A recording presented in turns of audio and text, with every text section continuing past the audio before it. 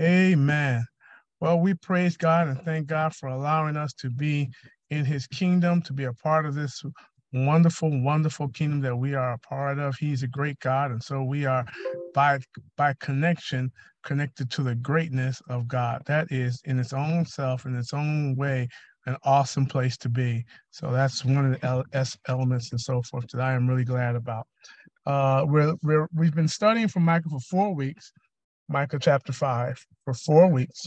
And we're going to, God willing, wrap up our study today on the fifth week in this area of the Messiah has come and will come. And I've talked about a lot of different angles, hopefully not too much to make it too complicated, but hopefully in a way that benefits and actually inspires you to take further the understanding and analysis of what the kingdom of God means to you and what God is working on in your life. I mean, we've got to be ready. We're living in times where you just need to be ready for whatever pops up, and you need to have your, as the songwriter say, your war clothes on. You need to have on the whole armor of God. Ephesians chapter 6 gives us this description, putting on the whole armor of God. You need the whole armor of God. I can't overemphasize or exaggerate the importance of that. And I really want the people of God to understand that as we can see what's going on in this time right now, we whether it is a end of the cycle or whether it is a end of the whole quote dispensation, which is another discussion. But we need to have on the whole armor of God, regardless of which one is the right description. I see a lot of sun hitting my shoulder here from somewhere. I don't know exactly how. But anyway, we praise God. We'll try to move that out of the way after something happens. But I'll end up blocking you or something. Anyway, praise God. The point that we must understand is what he says in Ephesians chapter 6 is put on, verse 11, put on the whole armor of God that ye may be able to stand against the wiles of the devil. For we wrestle not against flesh and blood, but against principalities, against powers, against the rulers of darkness of this world, against the spiritual wickedness in high places. So that discussion there certainly coincides with what the teachings are and what happens when we look at the reference to Micah and what these things actually point to, because it's really warning us of a great and impending danger that is on us and upon us when we start to wander away from the faithfulness and the word of God and the life of God. It's quite dangerous when that begins to become your pattern. You know, keep your mind stayed on thee. What does he say? I will keep you in perfect peace in Isaiah. If you keep your mind stayed or focused on him, encourage yourself to stay focused on the Lord. Stay focused on the word. Don't let the journey you've begun be interrupted.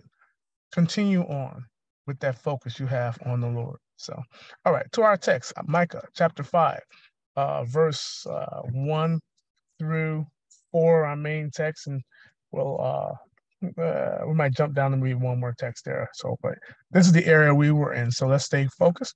Now, therefore, uh, gather now.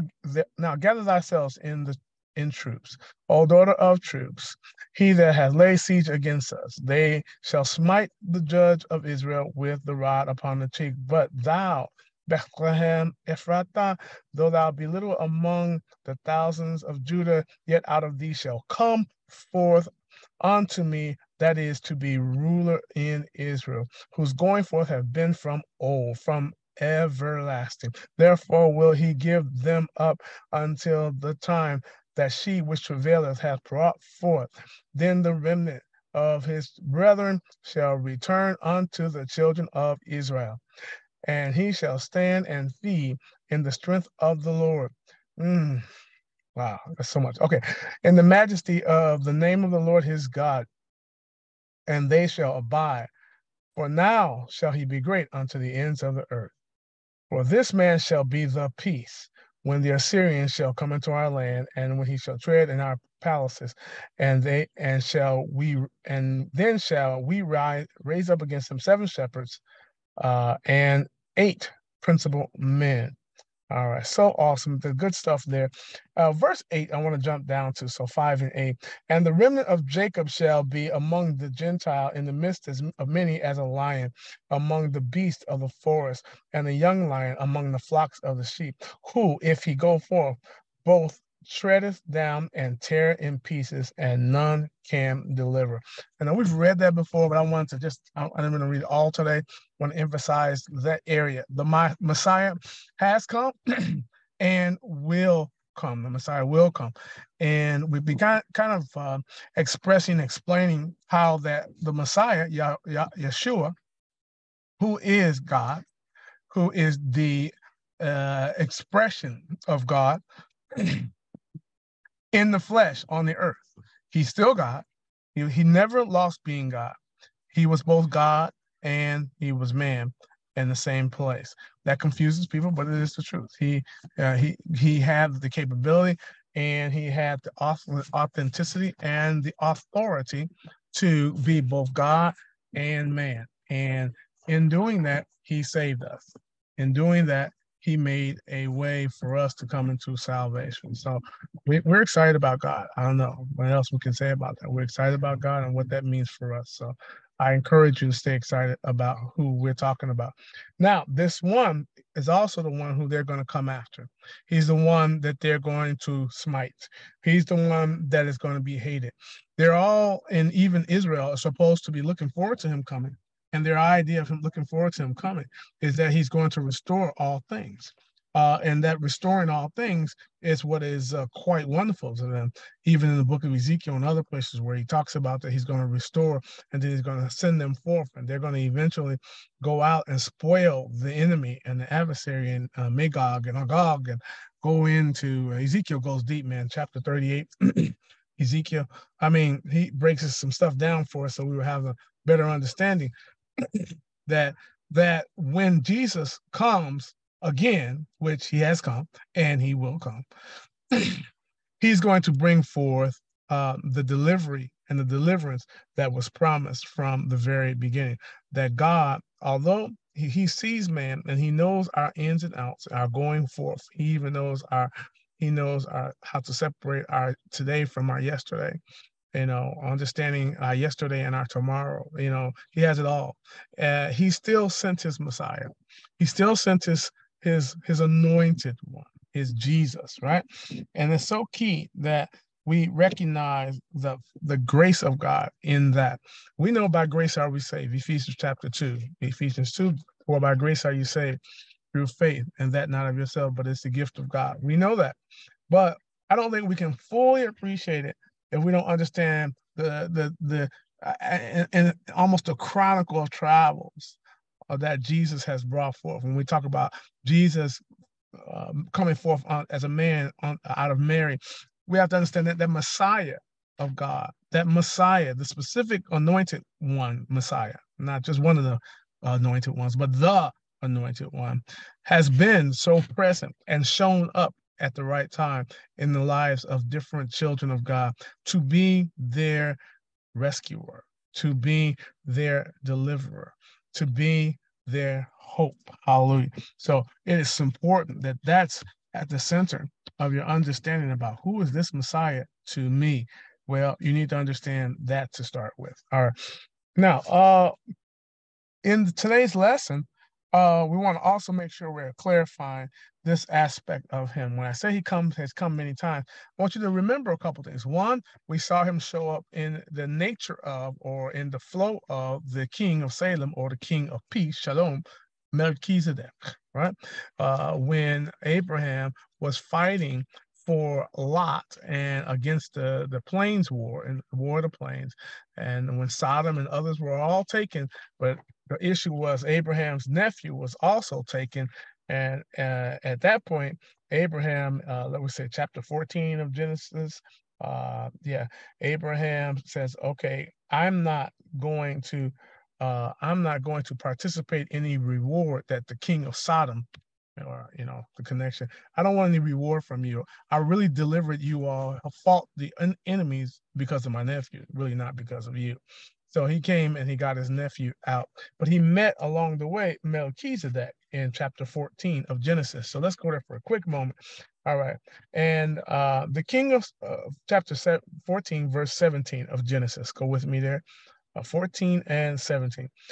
All right. And the king of Sodom went out to meet him after return from the slaughter of Kedor Laomer, and the king that were with him at the valley of Shaveh, which is the king's dale. And Melchizedek, or Melech Sedek, right? Melech Sedek, which means king, Melech, and Sedek means righteousness, right? But they interpret it forward because he's the king of righteousness. Righteousness, they call him king of Salem. Brought forth bread and wine and was the priest of the who? Most High God. Priest of the Most High God. All right. The priest brings the what? Bread. Look at this. Bread and the wine. Does that bread and wine remind you of a celebration we do in the modern era? Or hopefully it reminds you of the communion or the Eucharist celebration that we have, which is also tied to the Pesach or the Passover. And they all tie into the understanding that there is this deliverer that shows up. Okay, so this deliverer, this idea of the king of Salem or the Melech Sedek or Melchizedek, it depends on the pronunciation you want to go with and understand. He blessed him and said, verse 19, blessed be Abraham of the Most High God, possessor of heaven and earth. Blessed be Abraham of the Most High God, who is the Most High God is possessor of heaven and earth, not Abraham. Just be clear in your reading context. And blessed be the Most High God, which hath delivered thine enemies into thine hand, and he gave him tithes of all. All right. And so we should stop there for a moment. When Abraham received and made this connection to Melchizedek, the one who came with the bread and the wine, my God, he came and experienced the fact that this priest of God, hallelujah, hallelujah, I'm excited about it. This high priest of God showed up and revealed to him that there was a great blessing upon him. That's why you are victorious. Wait a minute, Pastor Gordon, what are you getting at? We need to understand that our victories in God should always be understood and connected to in our thoughts and in our prayers to the fact that God is with us and he's on our side.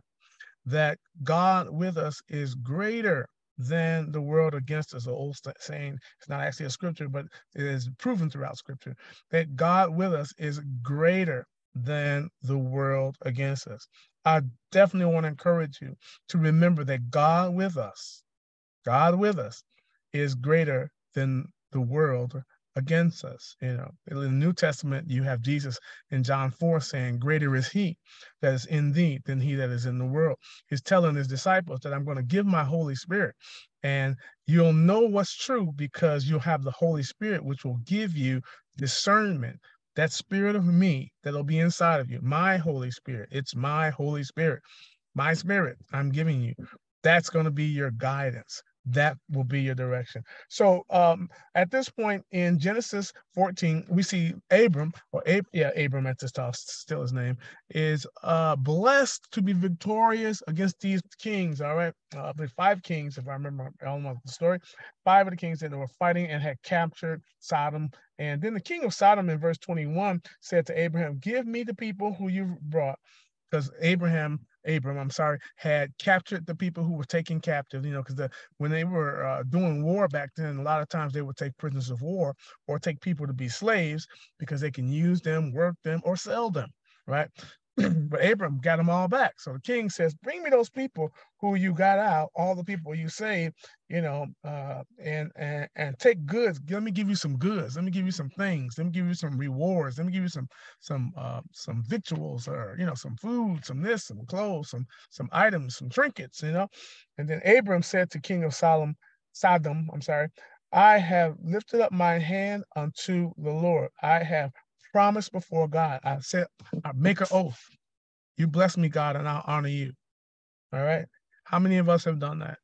And you've said, God, you bless me, and I'll honor you. And what we must learn to do is not make an oath and break it. Abraham, in the face of being challenged with the idea of, in a sense, being bribed or saying, hey, let me reward you. The king of Sodom is saying, let me give you a reward. And Abraham said, no, I don't want your rewards. See, there comes a times in our lives when you have to be able to reject the enemy's trinkets. Realize that the best blessings only come from God himself. Yeah, that's the only way. The best way is to do it God's way. And knowing the type of culture that the king of Sodom, was associated with, he doesn't want to be connected to that. Here's the thing about that. The scripture tells us, touch not, taste not, handle not the unclean thing in the Psalms. Why is he saying that? Don't connect yourself to evil. Don't tie yourself to things that are not of God, because the enemy will use you being tied to those things to manifest perversion in your thoughts, perversion in your mind. And you'll get to the point where you'll forget who it is who brought you over. You'll get to the point where you're trusting in your things, your money, your ways, your friends, all those things, and you'll forget that it is God that brought you over. You'll forget that it's God that is your hope and your deliverance. So be careful in receiving goods or taking rewards from those who are not of God. So what does he say? Let's go back. And Abram said to the king of Sodom, I have lifted up my hand unto the Lord and the Most High God, the possessor of heaven and earth, and I will not take from a thread to a shoelace. I'll just say shoelace for our case. All right. And I will not take anything that is yours or thine. I don't want anything you have, lest thou should say, I have made Abram rich. I don't want you to be able to say in any way that you are the reason I'm doing well. But I want to always be clear that my blessing, or what the reason I have a blessing, is because God has blessed me. So I touch not, I taste not, I handle not the unclean thing. All right, so keep that in mind when you're in those circumstances where the enemy tries to tempt you to say, hey, they can give you this and give you that, but is it of God? No, well then don't take it. All right. And I said Psalms, that should be in 2 Corinthians. I'll make sure to tell you right. 2 Corinthians chapter 6. I'm thinking about something else. All right. So keep that in mind. That's touch not, taste not, handle not. All right. So Abram refuses that, but he does accept and participate in the great blessing that the Melchizedek or Melchizedek does give. Why? Because the priest is bringing the bread and the wine, the celebration of the covering of the anointed one, the celebration of the covering of the anointed one. Then we see Melchizedek arrive or being better analytically clarified to us in the book of Hebrews, right? In chapter 7. So let's look at Hebrews chapter 7. So go now, you're at the front of the Bible in Genesis. Now you're going to jump almost to the rear of the Bible to Hebrews, right? Chapter 7. Now, it's important that we understand Melchizedek to comprehend the relationship. All right, so chapter 7, verse 1. For this Melchizedek, king of Salem or Shalom, the S should be a sheen in the Hebrew word. The letter should be a sheen, and a sheen is actually pronounced with an SH tone. So it's Shalom, which we know as peace. All right, priest of the Most High God, who Abraham, returning from the slaughter of the kings, and blessed him. So whom Abraham now gave a tenth of all, being interpreted king of righteousness. That's correct interpretation because it is Sedek. And after he also the king of Shalom, which is king of peace. All right, so that we know who this Melchizedek is, king of peace, king of righteousness, right? And then verse 3 is the money verse. Without father, without mother, without descendants or descent, without having neither beginning of days nor end of life, but made like unto who? The Son of Man. He is the image of, that was the spirit of, that was the nature of, that was the expression of the Son of God abideth in a priest continually, forever. That is eternally. Continually is a choice use, but it's eternally. All right. So we olam in the Egypt in the Hebrew. All right. So Son of God. Melchizedek is an expression of Son of God. I don't know why people can't get that and still argue about this. It's right there. He is an expression of Son of God. What are the key elements? He never had a father. He didn't have a mother. He had no beginning. He had no ending. Then he's God. He is God. All right. So this Melchizedek showed up in Genesis. This Melchizedek shows up in the life of the Son of God as the Son of God. What did I say? The Messiah has come and he will come. The Messiah shows up in various times in the life cycle of the people of God. Why is he doing this? What is going on with this Messiah? Finally, we see him in the big model that we know about in the New Testament period, right?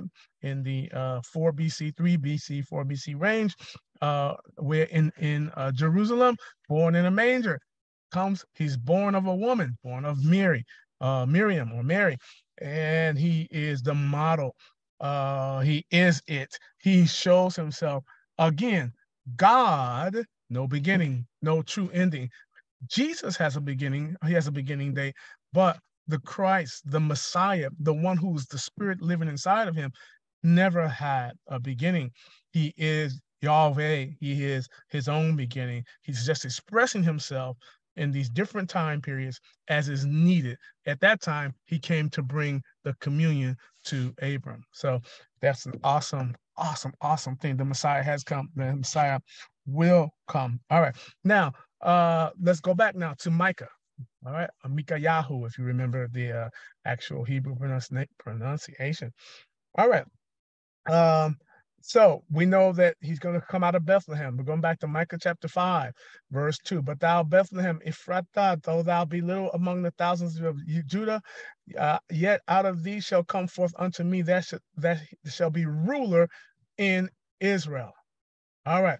And it goes on again to express he's eternal. And right after that, and after the semicolon, who's going forth has been from the ancient times, right?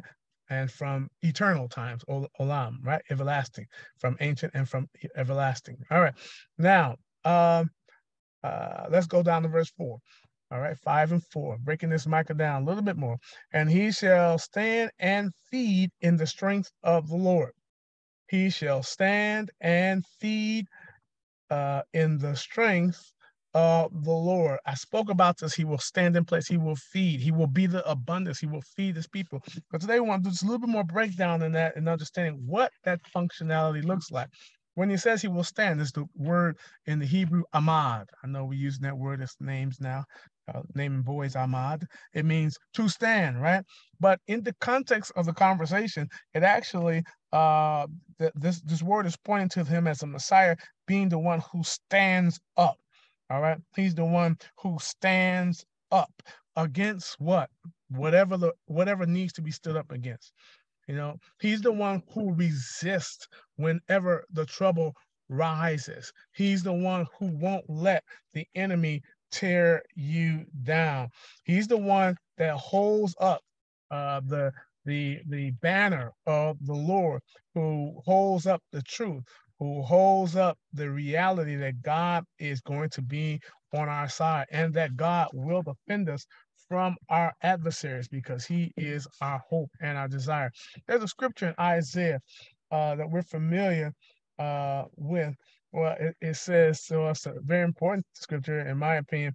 It says that when the enemy comes in like a flood, the Spirit of the Lord will lift up a standard against him. When the enemy comes in like a flood, the Spirit of the Lord will lift up a standard or a resistance, a stalwart, a wall against it. All right. What an awesome word that is. The Lord will lift up a wall. The Lord will lift up a resistance. The Lord will not allow the enemy to overcome us. Even though he comes in like a raging or roaring lion, the Lord will lift up a wall and a resistance against them. That's similar to the idea of what we're talking about when we're talking about this Messiah working, where he will stand. This Messiah will stand up. Number two, this Messiah, this word stand in context also should be understood to mean he will stand up for you in your, what's the right word I want to say? Really, it's your marriage. He will be your best man. Who? The Messiah? The Messiah is going to be the best man in your marriage to himself. Oh my goodness. Look at God. Look at these different roles he's playing. Kind of sounds like Eddie Murphy playing some of the roles he plays, right? He plays 2 or 3 roles in the same movie, right? All right. Here's God saying, I'm going to play the role of the one who teaches you, shows you, and feeds you, stands for you. Watch this. Then I'm going to stand up for you and keep you on the right track. You know, I'm going to defend you. I'm going to keep you on the right track and stand as a witness that you are honorable to Mary, right? When it comes to your heavenly Father. So as your best man, I do stand and bow even on your behalf. Look at him. Look at him. Look at him. Look at him. All right. So standing up for you like a best man. The weirdness or the strangeness that I said is really standing up for your marriage to him is because, well, who are you marrying? Well, you're marrying God, right? Let's go to Ephesians chapter 5 for just a minute. Go to Ephesians chapter 5. I'm trying to be timely, guys. I just want to make sure that we wrap this up in at least a bow we can say we feel okay about wrapping it up with. And there's more to it, okay? I am not completing this whole analysis, but this is a good kickoff. All right, so he says it so we can get it like this. Ephesians chapter 5, verse 22, wives, submit unto your own husbands as unto the Lord. For the husband is the head of the wife, even as Christ is the head of the church. So you see the analogy, all right? The church is analogous to the wife, and Christ is analogous to the husband, okay? And is the Savior, and he is the Savior of the body. He is the Savior of the body of Christ, just reference, okay? So that is what he is saying. He is the Savior of the church. He's the Savior of the believers. Okay, now with that, we got a comfort level with that. Then we can move on and say, okay, but wait a minute. He's the one I'm marrying then, right? I am marrying. Gender in the flesh doesn't matter, by the way, anybody who's getting confused about that. All right, gender in the flesh is irrelevant here. This is a spiritual marriage. All right, now, therefore, as the church is subject to Christ, so let wives be to their own husbands in everything. Okay, verse 25. Husbands, love your wives, even as Christ also loved the church and gave himself for. Here's the next part. And I teach this all the time when I talk to couples. It's like, first of all, if you're going to be a husband, you have to be a man who's willing to go to the cross for your wife, because that is the model that Jesus gave as what the husband is analogous to Christ, or Christ is analogous to the husband. And that he might sanctify and cleanse it with the washing of water by the word, that he might present to himself, freeze, he might present to himself a glorious church. So he's the one who's preparing the church like the best man, like the friend, like the one who's the witness, the preparer, and then he's the one who's actually getting married. Look, that he might present it to himself a glorious church, not having spot or wrinkle or any such thing, but that it should be holy and without blemish. So ought men to love their wives as their own bodies, because the body of Christ is the church. So men ought to love their wives as their own bodies. Look at God. Look at God showing us how we're supposed to sacrifice and relate to the relationship we have with our wives, and then husbands ought to have to their wives, and then wives ought to have to their husband, because the necessity of what's needed between us is like that as Christ and the church. Okay, good. Here's Messiah showing up to cleanse. The Messiah is showing up. He's standing up for the body of Christ. Next word, he will stand and feed. Back to Micah chapter 5. And verse number 4, he shall stand and feed. This word feed is the Hebrew word rah. Ra'ah. Ra'ah. Are you two syllables, even though it's like R-A-A-H, or it is related to the word R-O-I-Y, R-O-I-Y, Ro'i. This is a word, when you hear the word Yahweh Ro'i, the Lord is my shepherd. All right. Ro'i. It is the idea of I'm seeing or seeing to you. So he will stand and he will see and see to you. All right. That's what a shepherd does. A shepherd does not go to sleep and just leave the sheep out. The shepherd sees and sees to the feeding, the caretaking of the sheep. There is the Lord again. He's shown up, Yahweh. Hallelujah. He keeps proving it over and over again. If you would take time, that you keep seeing him show you, I'm still here. I will come back and show up. I told you last week, the Lord always shows up for his people, his sheep. He is showing us that he feeds, that he does show up. He is the one that gives us power. The Messiah comes to bring us power. He brings his power, makes it available, and shows that he's there to come upon or bring his anointing against anything that is evil, that works evil, that is designed to destroy the sheep of God. He comes that the sheep of God are set free. Hallelujah.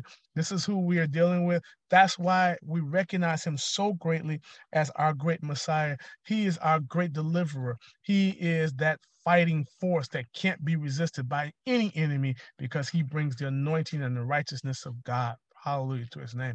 So then, next part. Here we go. Next part. Then he's working on, then the feeding is building you up so you can be like him.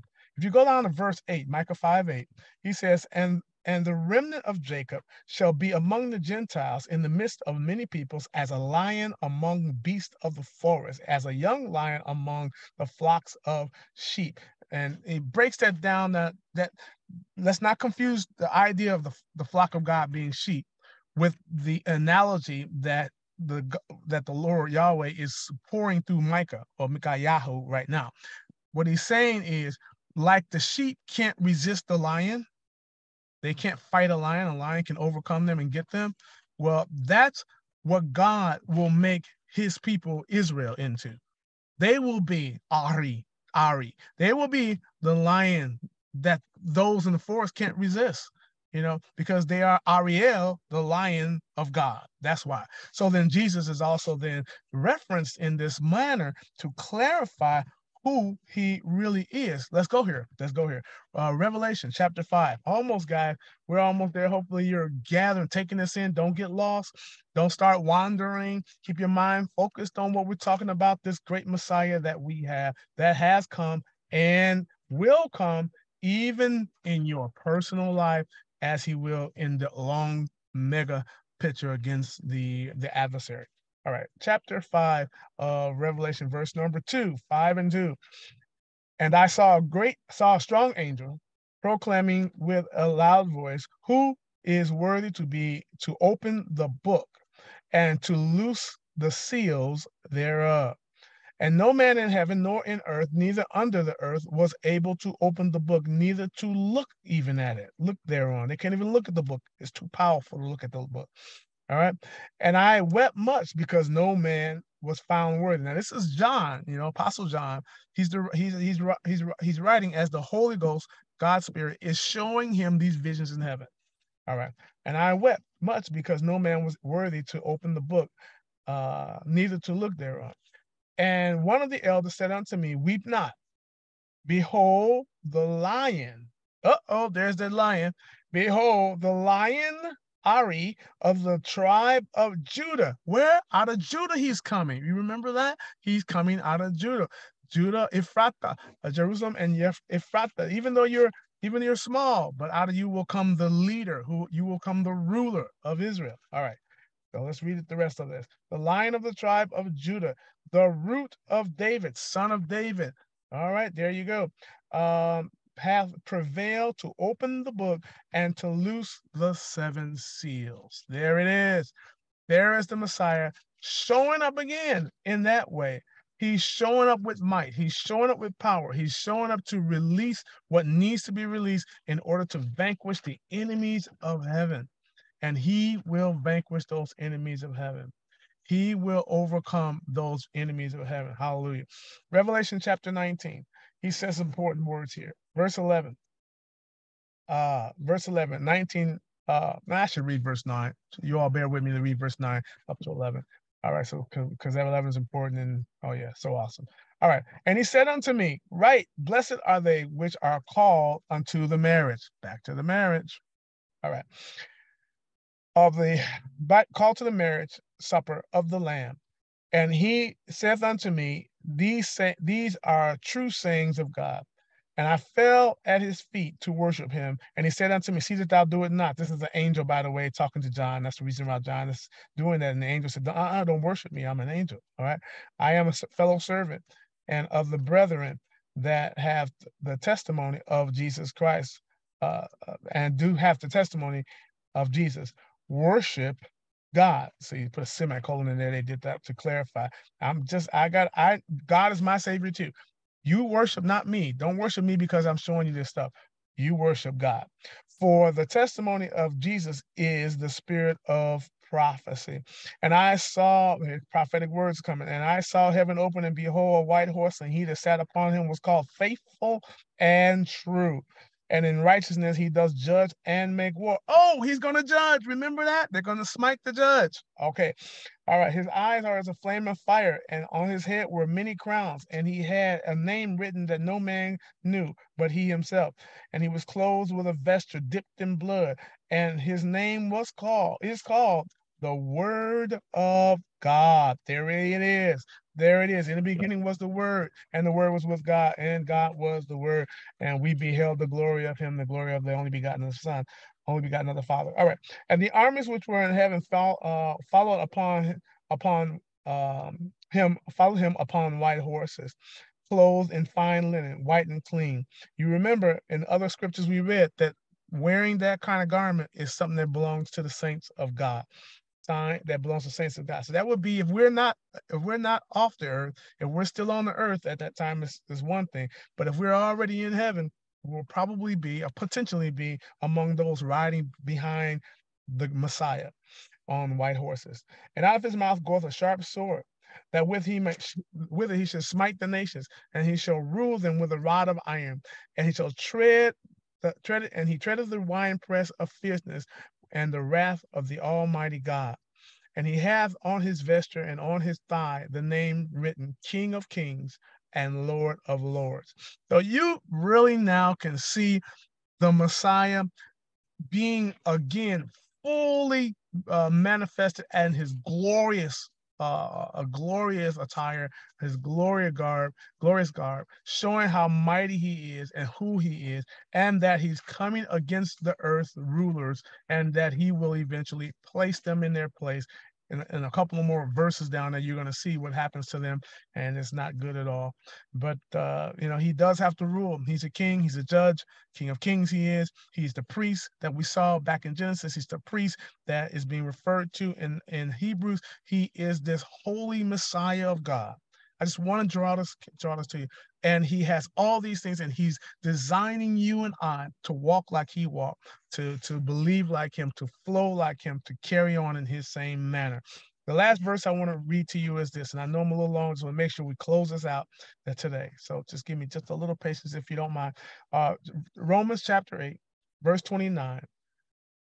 God showing you, he's making you in his image. He's showing you, he's making you to be like him. This is what he's doing in our spirit. Verse number 29. For whom he did foreknow, he did also predestinate to be conformed to the image of his Son, that he might be the firstborn among many brethren. Moreover, whom he did predestinate, them he also called. If you know Jesus, you know God called you to the truth. You know it was a calling that brought you there. And whom he called, them he also justified. He made you righteous. He straightened you out from the inside out. And whom he justified, them he also glorified. See, he also gives us glory. Just like he's glorious, he makes us glorious. He makes us wonderful. He makes us like him. He makes us to be honored. He makes us to do great exploits, just like he did great exploits. He makes us to be victorious. The victory in you and the victoriousness of God in you is due to the fact that he is working it out in you. Trust him. Walk in him. Be faithful to the word. That is him. He is the word of God, and he will bless you. Now, God bless you all. Pray this blesses you as it blessed me. And amen.